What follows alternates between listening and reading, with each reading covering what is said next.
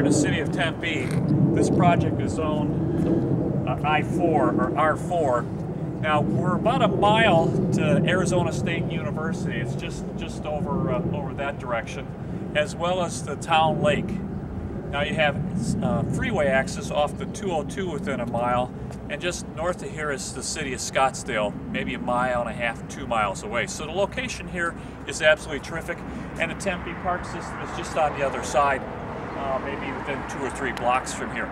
Now this project is a failed project. It was originally started by Trammell Crow Construction. They built 58 units. There's 170 units total ready to be built here. Now, as you can see, these are elevator buildings.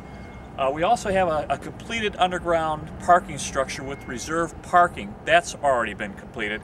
There's another 112 units that need to be finished here, and you can see down the gate is the rec room. Now, the bank that owns this is a bank foreclosed property. It's not a short sale. It's owned by the bank. The bank has not officially put it on the market, but they've got feelers out. We think that this project can be bought for just about $12 million. Now, there's some economics on this. We have another 112 units that need to be finished. There's 7 floor plans that range from 900 square feet to about 2,300 square feet. There's a scattering of 1 bedrooms, 2 bedrooms, 2 bedrooms with an office. They were originally set up to be sold for about $300,000 to $500,000.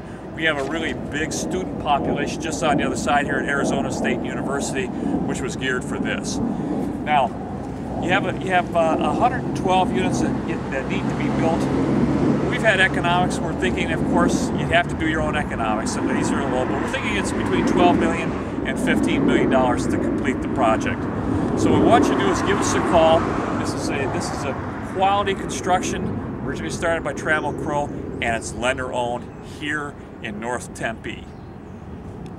This is what we think is the clubhouse right in front of us here. As you can see, there's been 4 buildings already completed. Those are the 58 completed units, and there are 7 different floor plans. They range from about 900 square feet to almost to a little over 2,300 square feet. 1 bedrooms to 2 bedrooms with an extra office. You know, they originally were priced for $300,000 to $500,000.